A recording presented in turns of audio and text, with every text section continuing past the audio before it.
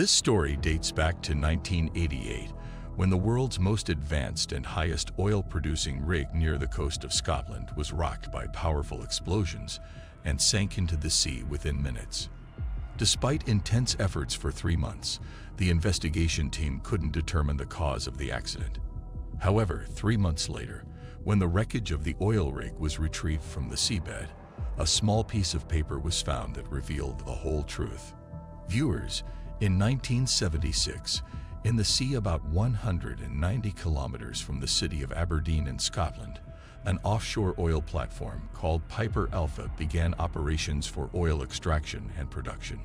Piper Alpha was a robust and advanced oil platform, capable of withstanding sea storms of up to 185 kilometers per hour. It was located in a remote sea area far from any city, but was a city in itself as it housed 226 workers who worked around the clock in shifts. Being a highly technical and advanced rig, Piper Alpha was also the world's most productive rig, producing more than 300,000 barrels of oil daily during its peak times. Just 4 years after its inception in the early 1980s, it began processing natural gas and liquid petroleum gas. Weighing around 20,000 tons, equivalent to about 100 train engines, and standing 90 feet above the sea surface, more than half of its structure was submerged underwater. Interestingly, it was not a floating platform. Its foundation was raised from 750 feet off the sea bottom. Piper Alpha's main function was oil production, performed on the production deck, which housed various modules. Module A for pumping oil and gas, Modules B and C for processing, and Module D equipped with heavy generators to meet the rig's electricity needs. This complex process required regular maintenance of parts, and over 200 workers were employed for maintenance, who lived in compartments above the production deck. July 6, 1988, started as a routine working day.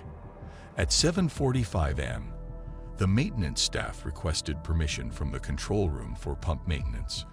This was a routine safety procedure on offshore oil platforms, so nothing was abnormal about it. Normally, offshore rigs pump oil and gas from thousands of feet below the seabed, process it, and then export it through pipelines using compressor pumps.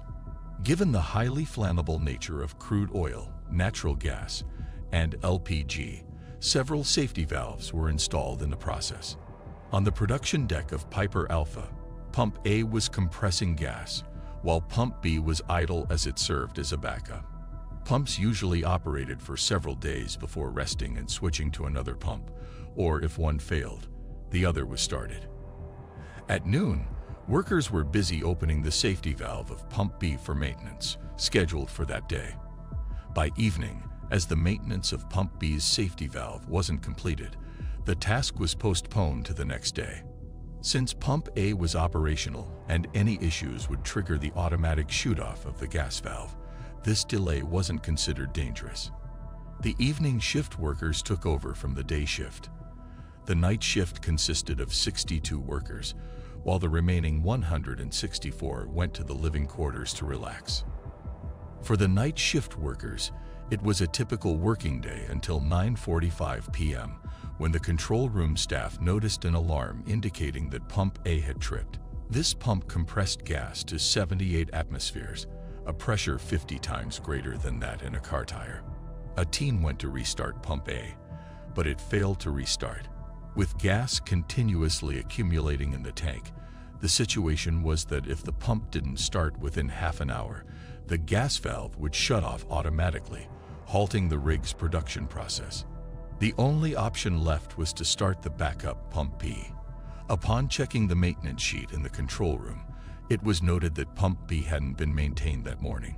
So the decision was made to start Pump B. 10 minutes after Pump B was started, multiple alarms went off in the control panel, indicating a gas leak. Before the control room staff could react, a massive explosion engulfed the rig in flames. A nearby maintenance ship's captain witnessed the incident, noting that the rig initially had a blue flame. This explosion caused chaos on the rig.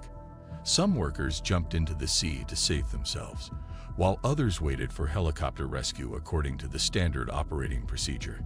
Meanwhile, all the rig's automatic safety systems activated, shutting down generators, pumps, and compressors, plunging the previously noisy rig into eerie silence.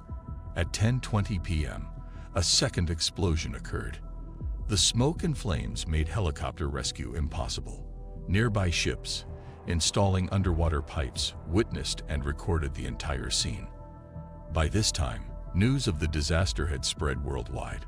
Before any firefighting or rescue efforts could be initiated, a third explosion rocked the entire Piper Alpha, causing modules and living quarters to fall into the sea. What started as a routine working day became one of the most tragic days in history. The Piper Alpha disaster claimed the lives of 167 workers, while 59 managed to survive under extremely difficult conditions. From the first to the third explosion, it took 1.5 hours for Piper Alpha to be destroyed, dealing a significant blow to the oil industry. Workers on other rigs began resigning, and several oil platforms were shut down for safety checks. The biggest question was how such an advanced and productive rig could be destroyed. An investigation team was formed, but initially, they had little to go on besides photographic evidence and a few eyewitness accounts. 3 months later, when the rig's debris was recovered from the seabed, a document was found that revealed the entire truth. On the morning of the disaster, when the maintenance team requested permission to maintain Pump B, they also sought permission to maintain its safety valve. This document was crucial. The night shift workers, before starting Pump B, noticed that maintenance hadn't begun on the pump, but failed to see the document about the removed safety valve, which the day shift had already taken out. Because the pump and safety valve were in different rooms, no one noticed that Pump B's safety valve was missing. The absence of the safety valve led to a gas leak from Pump B, and within 10 minutes, the gas broke through the firewall and ignited. The fire quickly spread to Module B, where thousands of tons of crude oil were stored, leading to the second explosion, which damaged the LPG gas line and caused the third explosion.